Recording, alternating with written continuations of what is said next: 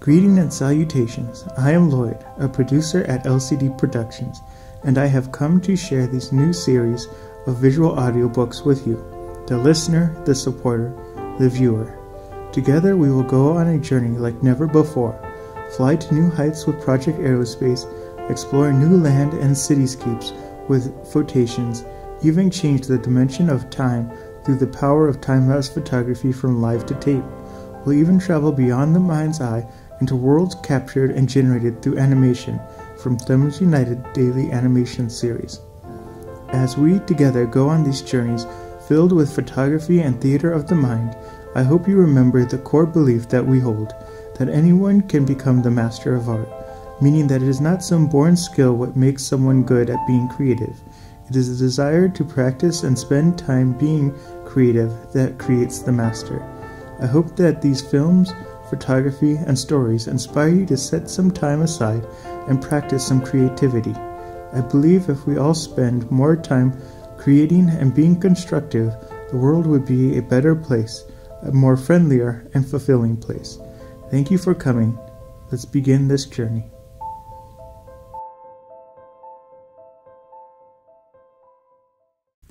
This is Live to Tape in partnership with Project Aerospace, recording the visual audiobook of the Girl Aviators and the Phantom Airship. Chapter 23, Like Thieves in the Night. Heard anything of Fanning Harding? Asked Jimsy one bright morning as he stopped his car at the Prescott's gate and he and Jess got out. Not a thing since that day at Acnet, responded Roy, who with his sister had hastened to meet the other two. Why, Jess, how charming you look this morning. Meaning that you noticed the contrast with other mornings, laughed Jess merrily. Oh, Roy, you're not a courtier. No, I guess not yet. Whatever a courtier may be, was the laughing rejoinder. But I always like to pay deserved compliments. Oh, that's better, cried Jess. But have you heard anything from Mr. Bell? For, of course, Jimsy and Jess by this time knew about the visit of the mining man. Mr. Bancroft had looked up his standing and character and had found both of the highest on his advice. Roy had about decided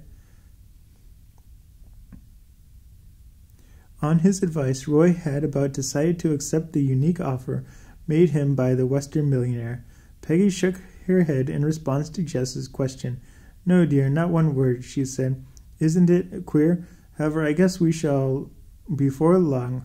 Oh, I do hope that poor old hermit turns out to be Mr. Jim Bell's brother. So do I, too, agreed Jimsy.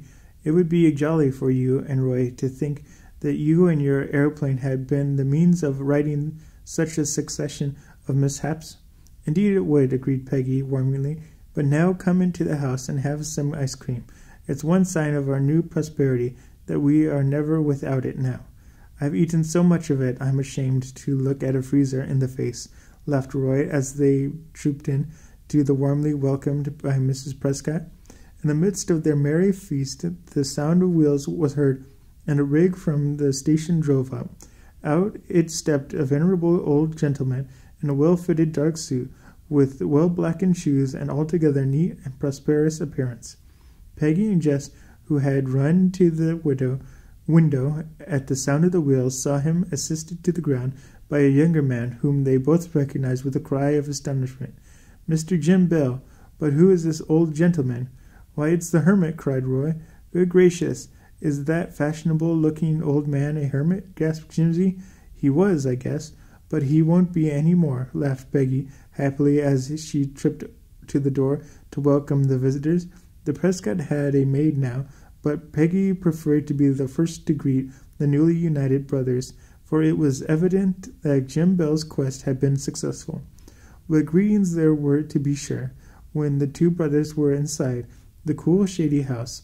The hermit's eyes gleamed delightfully as gallantly handed Mrs. Prescott to a chair. As for Jim Bell, he was happy enough to dance a jig. He said, I'll play for you, sir, volunteered Jimsy, going toward the piano. No, laughed Jim Bell. I'm too old for that now, but not too old for Peter and I to have many happy days together yet, eh, Peter? He turned tenderly toward the old man, whose eyes grew dim and moist. "I wish Dad and Mother could see us now," he said. Sadly, his thoughts wandered back over the long, bitter years he had spent in solitude. "Perhaps they can," breathed Peggy softly. "Let us hope so." "Thank you," said the old hermit with a sigh. But the conversation soon turned to a merrier vein, and they drifted into business. Mr. Bancroft happened to stop in on his way into town, and after a long talk with Jim Bell and seriously advised Roy to accept the mining man's proposal. "I'll put you up a factory any place you say," said the millionaire, "and you can turn out all that we require. I've a notion, too, that they might be used as general freight carriers over a arid stretch of the country, where there are no railroads, and feed and water for stocks is scarce." "No doubt of it," said Mr. Bancroft. Before he left, the preliminary papers had been drawn up and signed, and Roy Prescott found himself fairly launched in business.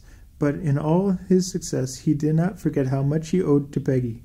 Recent events had softened the boy's character and reduced its conceit wonderfully. "I owe it all to you, little sis," he said that evening. I don't know about all," cried Jimsy, who was present, "but you owe a whole lot to her, old man, and I'm glad to see you acknowledge it at last." "I always have," cried Roy, turning rather red, though. Commented Jimsy. "I'm not so sure about that." But Peggy put her hand over his mouth, and it took Jimsy what seemed an awfully undue long time to remove it. As for Jess, she stalwartly declared that if it hadn't been for Peggy, there would have been no golden butterfly, no $5,000 prize, and, as she said, no nothing. But to the loyal little Peggy would not assent. In her eyes, Roy would always remain the most wonderful brother in the world. Soon after this, Jimsy and Jess took their leave, and it was not long before the last light of the was extinguished in the happy little household, and the deep silence reigned.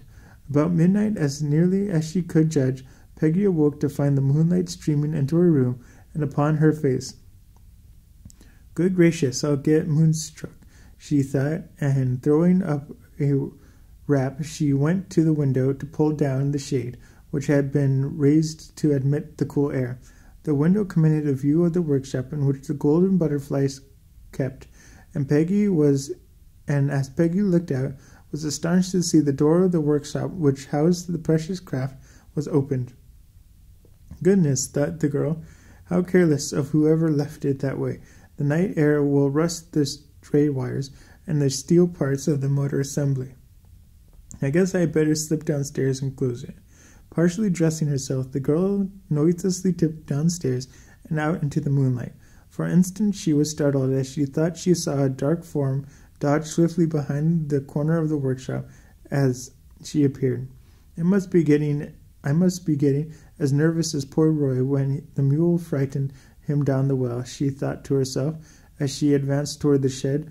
Reaching it, she raised her hand to shut the door, and to her astonishment she discovered that it had been apparently locked. At least a broken bit of the padlock dangled from the portal seemed to indicate this. "Somebody's filled that, though," was Peggy's thought, but before she could make any further investigation, a pair of hands grasped from behind, pinned her arms against her side. In the same instant, an old coat was flung over her head and pulled close, stifling her outcries. "We won't hurt you if you keep quiet," hissed a voice in her ear, "but if you don't, look out for trouble." "What are you going to do?" cried Peggy through the muffled medium of the coat. "You'll soon find out," was the rejoinder. "Juke, bring her inside the shed and keep her quiet." Juke! The name struck a familiar chord in Peggy's memory. She knew now why the face of the form of the man hanging about Fanny's phantom hangar at the aviation field had seemed so familiar to her. It was Juke Dade, the man her father had permanently discharged. Peggy could not repress a shudder as she thought of the desperate character of this man. Suddenly, as her captors half dragged, half carried her into the workshop, her body grew limp, and she fell in an insensible heap forward. She would have struck the ground if not a pair of hands caught her. "She's fainted," cried Duke alarmingly. "So much the better," growled his companion. "She won't give us any trouble now. We can do what we've got to do and get away. Got the files? Here they are, responded Juke. Just let me lay her down here while I hand them to you. He deposited Peggy's limp form along the box where some sacks had been thrown. The next instant, the sharp rasping of the file could be heard in the silent workshop. I guess this golden butterfly will have its wings clipped for some time to come, chuckled Juke's companion, whom Peggy, of course, had not seen. I guess that's right, laughed the other. Just wait a jiffy while I lay down this gun of mine, and I'll give you a second hand. He stepped over and put down a wicked-looking pistol on the rough bench on which Peggy lay. Then he turned and began to help his companion. The two worked by the light of the dark lantern which they had brought with them on their rascally expedition to ruin the golden butterfly. But suddenly a slight noise behind him made Juke turn his head, and as so he gave a startled yell. Peggy, her eyes bright and wild-looking, was standing up behind them. In her hand was the pistol which Juke had laid down beside her when she had seemed to faint a few moments before. But Peggy's faint had been a stimulated one. Realizing the harm was meant to the golden butterfly, she had immediately, unconsciously, as a means to possibly escape, given the alarm.